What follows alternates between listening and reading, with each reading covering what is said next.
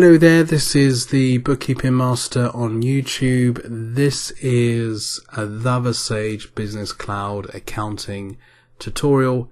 In this tutorial, I'm going to show you how to add additional users to the software, such as giving your accountant access to the software. All you need to do is very straightforward, is go to the settings page. So this is the top ribbon. At the end, there's a settings button. If we click on that, if you've got a later version of the software, settings might appear somewhere else, but it should be on this top ribbon somewhere. Scroll down to customize and we have user management. If I click on that, it shows the current users.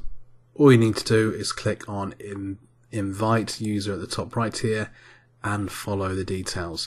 So if you have your accountant's email address, enter that there and choose the permissions that you're going to grant the accountant, which is likely to be full access.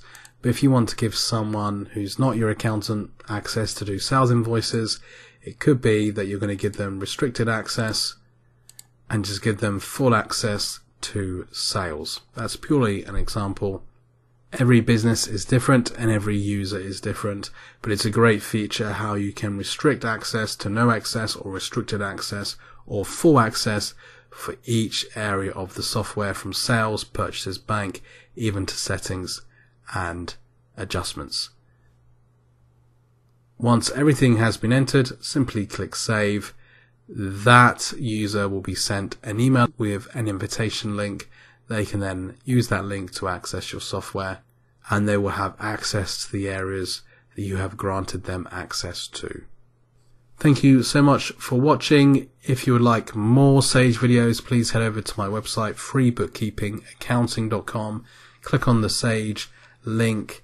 There are hundreds of free Sage videos for Sage Business Cloud Accounting, Sage 50, Sage Instant Accounts, and other Sage software.